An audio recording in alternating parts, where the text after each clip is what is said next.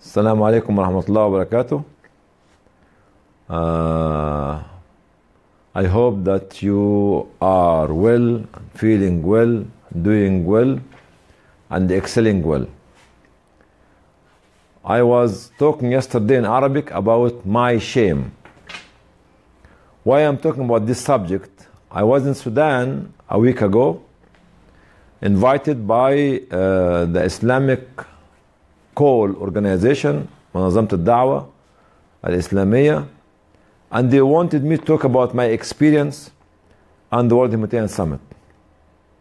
And the way I was presented by the master of ceremony really broke my neck, saying that His Excellency did so and so and so and so and so and so and so and so. It was so much the international expert, the one so and so. I thought that listening to this flatter on me, I had to change my subject and let them to see and hear my awrat, which is the things that nobody can see. And this was a discussion yesterday, and this was a discussion last week in Khartoum. Today you call it my shame. What do you mean by shame? People feel shameful if they do something in the dark that they don't want anybody to see. If they do hurt somebody, if they insult somebody, if they step on the foot of somebody else, they feel sometime when they become conscious of what they have done. People feel shameful, this is the definition in English, when they are arrested because they become criminal, because they have done something wrong to the society. That's why they start to feel this kind of guilt. People feel shame if somebody watch or see their private parts. Say, oh my God! And they cover up quickly. And they become shy and blush. Too many definitions of shame in the English dictionary. In my experience, the last time, not the last, at least one of the many times that I feel shameful to myself, I was in Pakistan 2 years ago.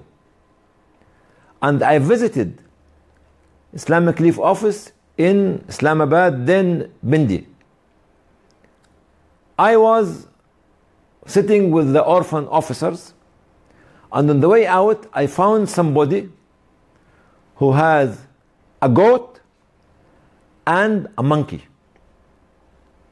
And you know, in Pakistan these people actually like nomad, going around to raise fund. I was sitting in the car and the man was begging me and others, but I looked at the eyes of the monkey, who was so hungry and so tired and so thirsty. And his eyes broke my neck or cut my throat. The way he looked at me, it was very painful to me. Because I didn't give the money, give the man some money. And we left by the car because we are VIP. When I went to the office, I felt the shame. Shame on me. Not to help the monkey, not to help the goat. Because they are the silent slaves of Allah subhanahu wa ta'ala. And for 2-3 weeks I was trying to call the office in Islamabad to find this man and put money to give it to him. And they're still feeling the shame up till now. Because of the look of the monkey on me or to me. These are some definitions of shame or painful emotion caused by consciousness of guilt, shortcoming, or impropriety. The susceptibility to such emotion have you no shame. Another definition, okay, be humiliated, disgraced, ignominy when somebody arrested. Sometimes that brings censure or reproach, and many definitions, feeling pity of what you have done. These are some of the definition of shame in the English dictionary. Let us start about some examples. Prophet ﷺ once upon a time was standing in the darkness of night with his wife Safiya. May Allah be pleased with her. And Prophet ﷺ wanted to clear any misconception about him standing with a woman at night. Some Sahaba, companion of the Prophet, will pass by passing him. Automatically, he told them, "This is Safiya, this is my wife." He said, "We know Prophet Muhammad ﷺ, but he didn't." Prophet ﷺ said this, why? Because he did not want the devil to come and lead them to think badly about him, so it will be shameful later on. This is unfortunately what happened to Hazrat Aisha radiallahu anha in the Hadith al-Ifk in Surah An-Nur.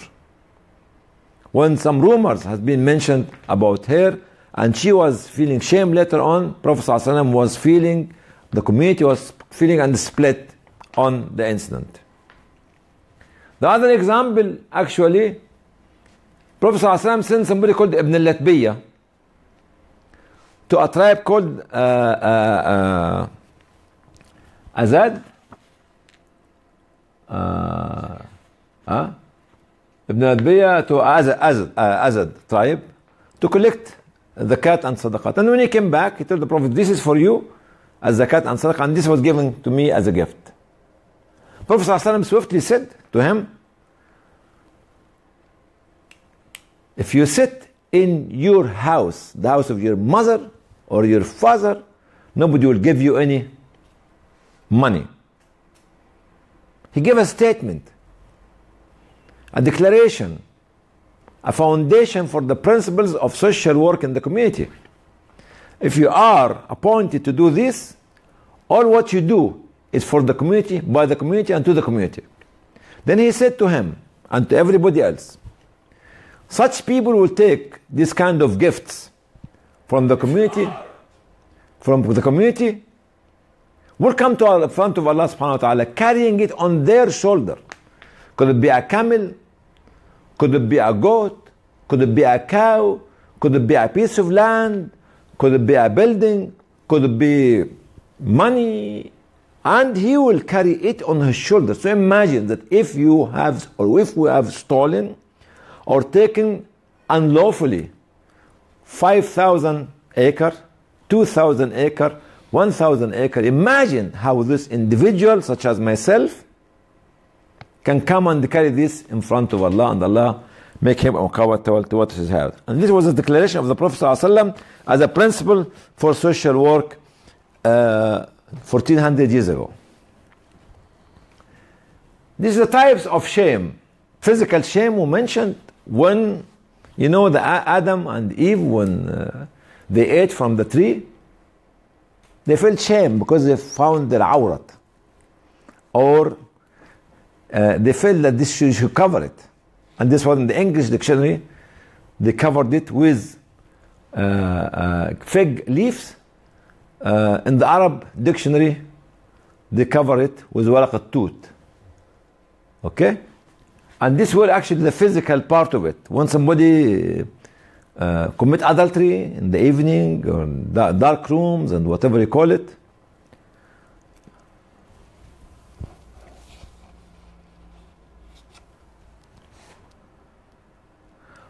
this was not in the dark room and whatever. This is actually the so they discover it, and this is the physical one of it. The second one in the family. When we have some privacy in the family, sometimes we feel ashamed if the neighborhood know the differences, or the fight between my father and my mother, or the fight between the children, or the disrespect of the children to the parents, or what the children are doing outside, boys and girls, of shameful things. So they cover up for this kind of shame. They cover up for this kind of shame. Okay? This is in the family. Even they cover it from the very close neighborhood and very close family friends. If my son or my daughter is going out with someone, drinking, gambling, stealing. We cover up for it because it's shameful to the family and for the family. Ethical, the more our societies become complicated, the less ethical we become. And I mentioned this example yesterday about my landlady in the 70s. When I came to England, I was to UK, I was living in Aberystwyth in Wales. She was a very nice woman.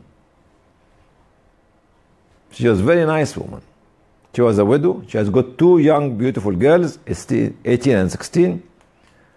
And they are very good behaved. Have got very good behavior. Don't have boyfriend, don't drink, don't do all these kind of things that the boys and the girls do at this age. And she was telling me, honey, because I was living in her guest house as her son, she told me this is the only group of girls in Aberystwyth, about 8 or 10 or 12, who don't have girlfriend, who don't go out alone, who don't drink, because they go as one group. I brought them this way, sticking to the value of the British society at that time. Okay? But soon my son, they go to university, I don't have any control on them. So the value will be different, changing. And this will affect our ethics and our moral system.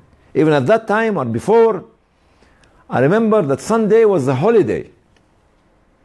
No shops should be open. It's holy, holy, holy, holy. Going to the church, having Sunday lunch, no shopping at all. Even don't hang the clothes on Sunday. Because this is not, in this holiday you don't put your clothes on outside. So this kind of things was actually valuing the value of Sunday as it is. So this is the ethics of it. So societal, this is why I mentioned this to the people in Khartoum and this. Soon you become a public figure. Soon you become responsible for a society, community, organization, ministry, country. Soon you become a king or a queen, a minister, prime minister, a teacher, professor, and so on, head of organization, board member, chairman, president of organization, and so on. You are accountable to every and any individual. Here I can talk about myself. When we started the Islamic Leaf 33 years ago, I was very aggressive. I was very rough. Sometimes I was very rude. I was very scary. I was very dictator-like anybody else and more. Even to a point that scared people that when they hear my voice walking in the corridor, they hide, they run, they go to the toilet and switch off the light. They don't want to see me. This is how bad I was as a president or a chairman or a founder. Even unfortunately, one of them wet himself in the toilet at that time. See how bad I was? But nowadays, people are still doing this. And they get away with it. This on the individual basis. On the decision basis, dictator can take an individual decision without consulting anybody. This is my decision. This is my say. This is my right. And you follow me.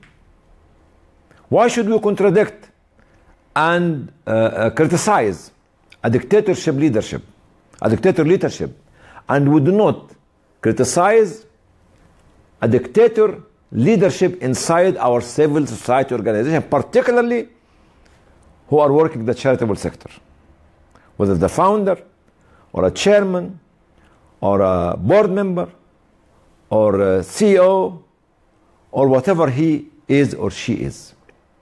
Once upon a time, 1995, we used to spend money right, left, and center because we don't have a proper budget, a proper and strong accounting department at that time, policy and procedures. And at that year, I think 94 or 95, I was responsible for making all the mess of overspending from different fund to different area. Nearly, we put Islamic Relief on its knees at that time. But alhamdulillah, the trustees realized that, and they formed or they established the board of management to control my activity and control me. In a proper organization at that time, if we have a good proper setup and good organization structure, I should have been sacked. I should have been sacked. But the board of management controlled me, alhamdulillah, and we started to save the organization. Because I was the decision maker. I was the founder. I was the dictator. And people were scared to confront me. This is very important. We talk about the founder syndrome, the chairman syndrome. We have to make them accountable to every little and big things that they are doing. If you become responsible for the community, you do not rise above the community. You rise for the community. Never ever, never ever rise above the community, but rise for the community. Because community appointed you, society appointed you, nation appointed you to become responsible. So when you become responsible, you are responsible to them. So they can ask you anything they want. And they have got any citizen in the country have the right to question me, to question you as a responsible individual. And they have no right of not responding to them. And this is what we call transparency. Transparency, as I said earlier on, is what you feel shame if people see. If you don't have anything to feel shame about, take off all your clothes, because there's no awrat. There's nothing to hide. There's no fault. There's no mistakes. But why should you cover up? Become public servants. Why should you cover up? Because this is not your money. These are the money of the poor, the displaced, the refugees, the destitute, the sick, the elderly, the women, the widows, the orphans. This is their money. How dare we deal unlawfully in their money? I thought to say some of my mistakes in the 90s and more mistakes I have done, to let you realize as citizens, realize as employees, realize as other organizations that those superstars make mistakes. They are not just superstars with no sins. Even some of the prophets, peace be upon them, all of them, did make mistakes. And they came back to Allah and they repented. Moses, alayhi salam, killed the Egyptian. And he was going to kill the second Egyptian before running away from Egypt. And so on, other prophets have done. Even the Prophet ﷺ, Muhammad ﷺ, once upon a time he was visited by the chief of the tribes in Quraysh. And Abdullah ibn Maktoum was coming as a blind man, and they were treating him differently. Allah subhanahu wa ta'ala reprimanded the Prophet ﷺ in Surah Abasa wa Tawalla an ja'u al-'amma. He became not welcoming the blind man, but welcoming the chief of the tribe, and became one chapter in the Quran to give us the guidance that even the prophets, peace be upon them, were actually so transparent to all the community. Who are you? How dare you are, as a president or a chairman or an MP or a lord or whatever it is, that you deal with public money, with public trust, and you have this shameful behavior and you do not disclose it to the society, so you don't become accountable to them. Our talk today is not about history. It's about our current affair, our current time, our current situation. Quite often I used to insult people, unfortunately. But sometimes people remind me. So what I used to do, to come back to the same individual in public, and they say, I'm sorry. Difficult on the heart, but has to be done. We have to learn this. We have to learn this. If you make something bad, if you shout at somebody, we used to fight inside the organization. And they used to let many people to cry. But I used to feel the guilt because of my bad behavior.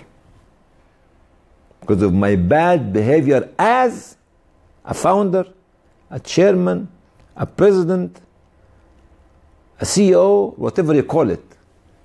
Nobody above mistakes, but we should be correcting our mistakes. We should be learning from our mistakes. We should be changing our mistakes into something good. Okay? I think the first hadith of Ibn al-Ladbiyya was some of the examples that Prophet ﷺ was mentioning, but the hadith which I wanted to make at the very beginning is the hadith that Allah subhanahu wa ta'ala cover up for your sin in the evening. And you disclose it next day. Why? Okay? This is actually another hadith, but I don't want to confuse you with this one nowadays. Other hadith about accountability and transparency is when Umar ibn Khattab was appointed, he stood up on the minbar and said, whoever finds a mistake in me, please correct me. Someone, which without mentioning the name of this someone in the history, said, we will correct you with our swords, Umar. Umar did not take it as a revenge, because it was not a dictatorship style Amir. He said, Alhamdulillah, God, Alhamdulillah, thank God that I have among the people in the room, in the mosque, somebody can stand up and correct me by his sword if I done a mistake. The same Umar, one day he was standing, he was a tall man, very well built. And they were distributing clothes to everybody with certain share. And because of the size and the height of Umar, okay, somebody stood up and said that how can you have 2 pieces of clothes and each one of us has been given 1 piece? And he asked his son to stand up, Abdullah, told him, my son, tell them the story. Abdullah, his son, said, okay, I gave him my piece. So my father have got the 2 pieces together to make his dress. The man was satisfied of this transparency and accommodation to the other point. Even he was talking about the dowry for the woman. A woman stood up, said Allah subhanahu wa ta'ala said that we can take as much as we can if the man provides us with a dowry.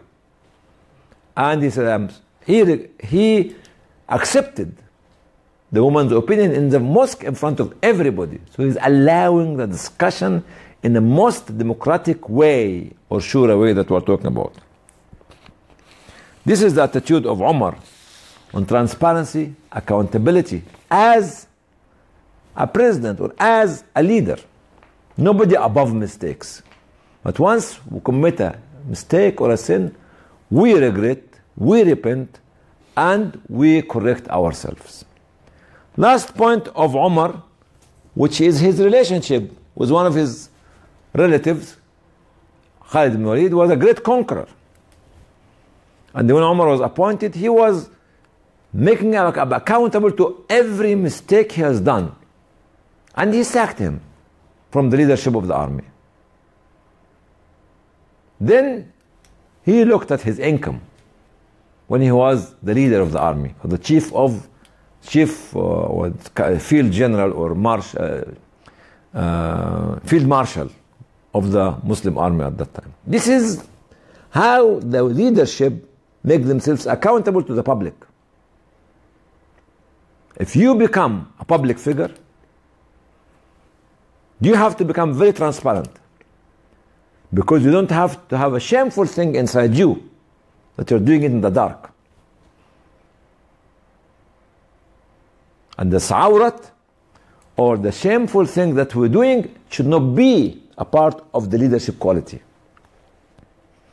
So if we come back to the first slide, my shame is, as a public figure, I have to correct it, to make myself accountable to the public, to make myself accountable to my colleague, to make myself accountable to my relatives and my sons and my daughters, my neighborhood, because people will look at me as a public figure.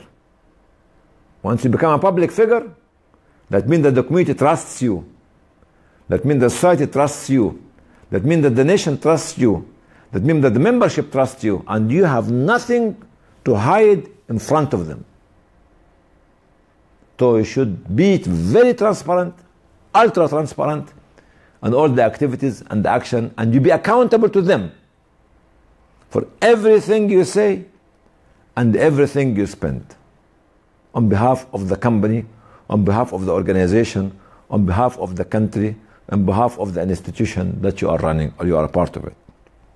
So coming back to finish, my appeal to all the charitable organizations, most of civil society organizations in the Middle East and in the Arab world, and they so-called themselves Islamic, please raise the standard of transparency, please raise the standard of accountability, please confirm the governance standard, and empower the people in the organization to run it.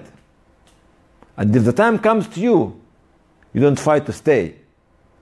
You say, please, come and take over. And this is what should be the attitude of the leadership of the organization. Transparency, accountability, creating future leadership, being humble, show humility, and being responsible before the God, the Creator, before the community, before the organization, and before the public. You are not there to be worshipped by the organization, or to be worshipped by the society or the community, or to be feeling that you are a sacred man. Secrecy is not for us. Secrecy is for the prophets of God only, not for you and me as a civil servant and as community worker and as social worker. Thank you very much for listening to my shame or to my shameful experience, and I hope that I myself don't do it again, and I hope that you and the others don't fall in this trap because of the fame or the power or the prestige we have when we run organization, especially public organization. Thank you very much. Assalamu alaikum wa rahmatullahi wa barakatuh. See you next week, inshallah.